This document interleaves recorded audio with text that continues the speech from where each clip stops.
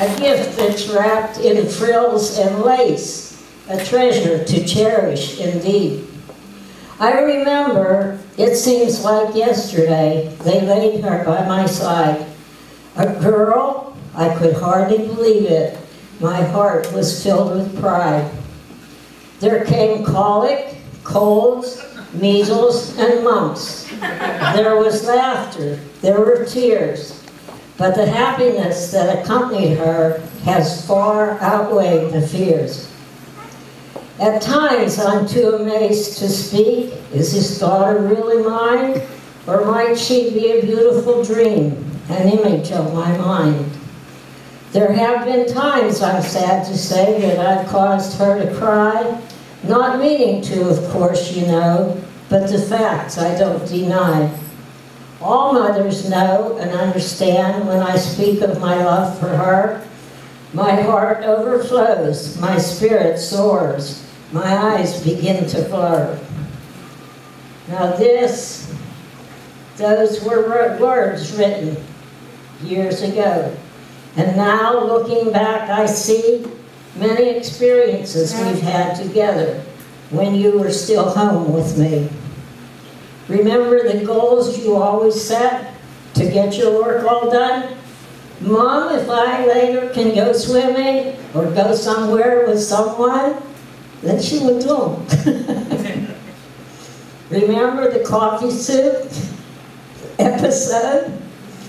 I thought would be such a treat to get you and Ray up that morning. You'd have rather had shredded wheat. They hated it. Remember the day you cleaned the stairs, but the corners of the steps stayed dusty. You cried to Dad when I scolded you. He said, "Don't worry, Dolly, Mom's just too fussy." And I set you to ironing when you were 10. You said, "Whose idea was this chore?" I told you Irene's, a really good friend. Your answer, "I don't know if she is anymore."